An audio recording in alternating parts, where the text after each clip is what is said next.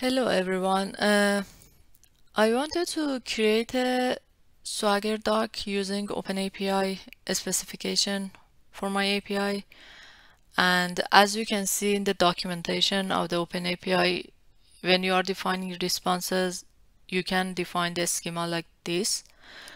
So my intention was that I already had TypeScript interfaces in my project, so I wanted to use those interfaces and generate this schema and use them for my Swagger doc.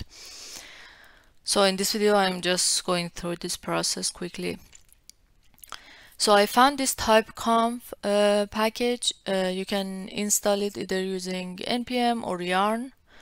And then this is the format of the command that you can run. It's typeconv. It has f, which is from. It has t, which is to. So for me, the from is TypeScript format and the to is openapi. And I'm just giving this option that I want my output to be in the format of YAML. So I'm giving this test TS. This is the TypeScript interfaces, and I put it here to show you what I have. As you can see, I have response 3 properties, and then data is the value, interface value also is defined here. So the output is something like this. As you can see, it's a complete openapi. So by that I mean, if you just copy this and paste it in the Swagger editor, you can just Google Swagger editor and you will find that you will find the documentation, but it doesn't have, of course, the path and everything because you didn't define. But I already had my Swagger ready. I just wanted to use this schema.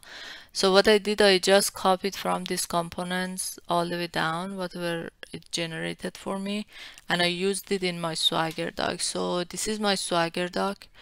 I'm using openapi version 3, and you can put your title version, and server is your base URL, and then this is the path I defined. So as you can see in the path, you define the method, and then your responses has a status code and the schema you want to define. So my schema, as you can see, it is pointing to components, schema, response, and that direction is here.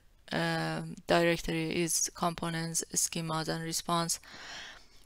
So this is the output I'm getting. As you can see, it has method, endpoint, and then you can see the example value for my output. And if I go to the schema, it just shows this schema. But that's the way I use. And as I said, if you Google Swagger editor, you can just test your Swagger and your schema.